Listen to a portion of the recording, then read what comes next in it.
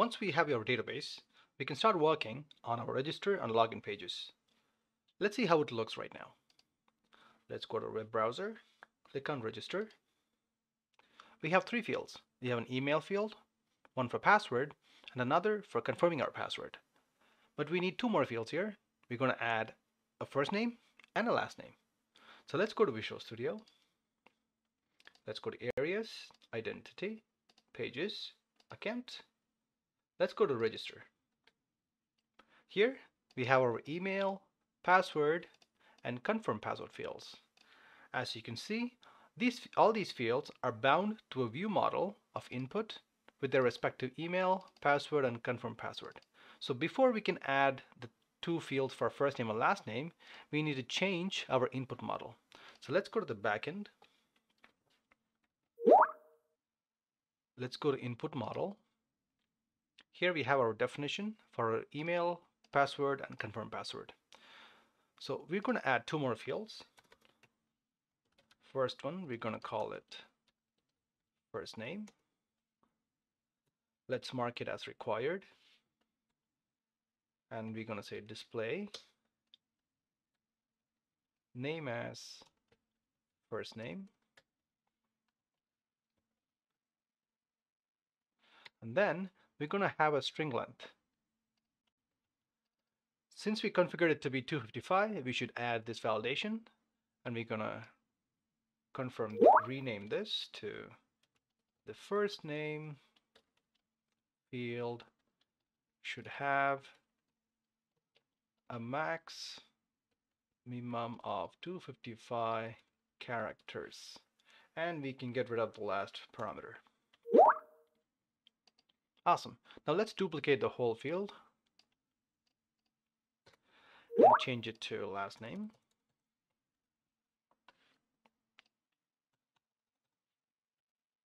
Last name, and let's update this to last name, and they're all set.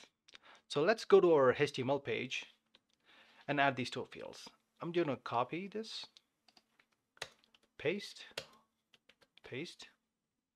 Let's update this to first name, copy, paste, and the autocomplete to first name. Now let's set the same for last name. Last name, copy, paste, last name. Awesome. Now we have successfully added the two fields to our HTML. Now let's build our project and see how our register page looks. Wonderful. Now we have our first name, last name, email, and our password fields. Before we can start registering our user, we got to modify our backend. Let's take a quick look. So we're going to quickly hide everything. Let's come to our OnPost async method. Here we create our user, and this is where we add our password and the user details to our database.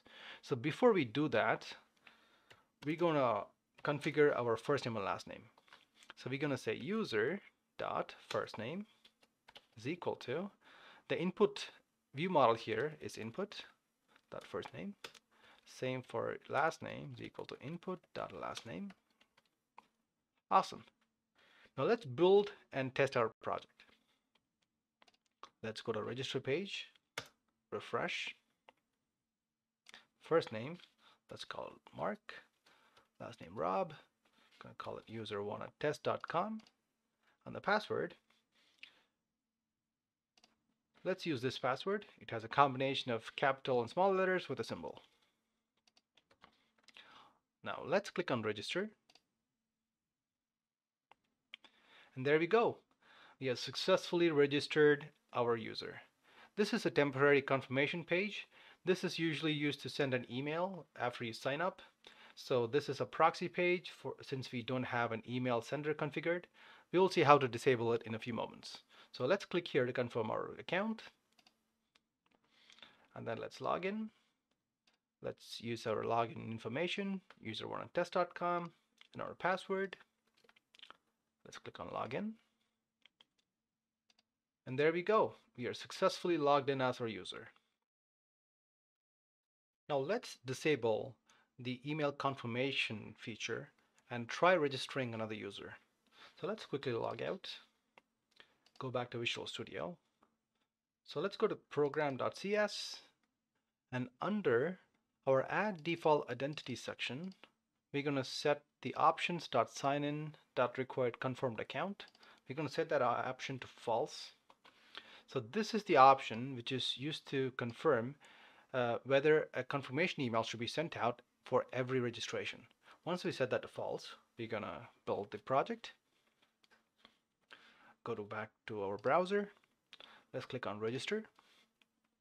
Let's create a new user. Martha, Rob, user 2. We're going to use the same password as we used before. Paste, paste, register. Wonderful. This time we got automatically logged in without having to confirm our email. So let's see how the user data looks in our SQL. Let's go to our Microsoft SQL Studio. Let's go to ASP.NET Users. Let's select the data. And here we have it. We have our first name, last name, user, and our hash password, etc. Wonderful. So let's check out our identity features.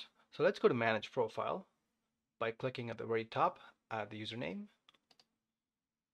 Here we have a profile section to manage our username and phone number, to manage our email, to reset our password, to do two-factor authentication, and update our personal data. So right now we don't have access, or we haven't added these features into our project. Let's go back to Visual Studio. Let's right-click on our project. Let's click on Add. Let's click on Scaffolded Item. We're going to go back to Identity and Add.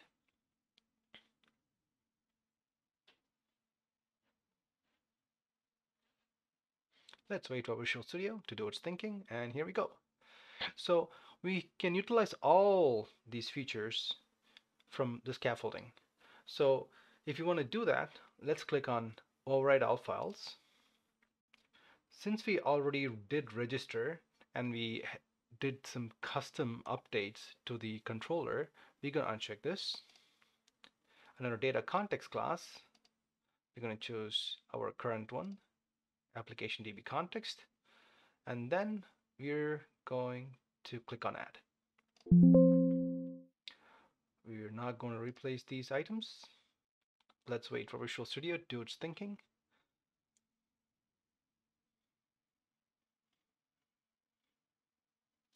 And there we have it. We have all these extra features and the pages added automatically from our scaffolding. Let's build our project. And it goes through. Thank you so much for watching this video. Please like and subscribe if you can. If not, no problem. If you have any questions or requests about programming, please leave it in the comments section. I'll answer it to the best of my ability. Thank you, and have a great day.